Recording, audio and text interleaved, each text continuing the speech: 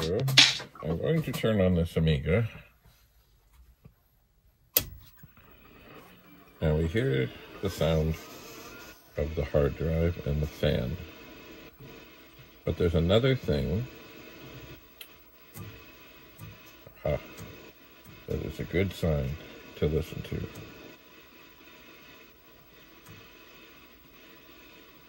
And that is, once things are set up and the hard drive is doing its thing, and it is doing its thing,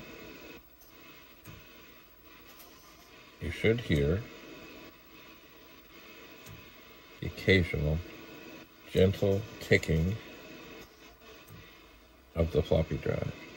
This is a good sign. So if you were out somewhere and you found an Amiga 2000 with or without a hard drive and you turned it on and you saw things flashing on the power thing and you weren't sure if things were seeming to be okay, if you heard this little gentle clicking inside the floppy drive, that is a good sign that it is looking for a disk, it is ready for a disk, it is happy to receive a disk, and that the machine is probably working.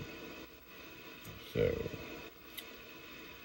easier to hear, I know, without the hard drive and the fan spinning up. But just that, there it is. There it is. There it is.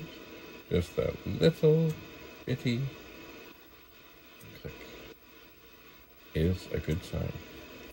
So keep that in mind if you're out at a flea market and you got a way to plug in something you find. Listen for the drive. And if you have to, put your ear right up to it. Mind you, any Amiga, depending, is not a bad thing, because parts are good. But it's nicer when they work. Enough for now. Bye for now.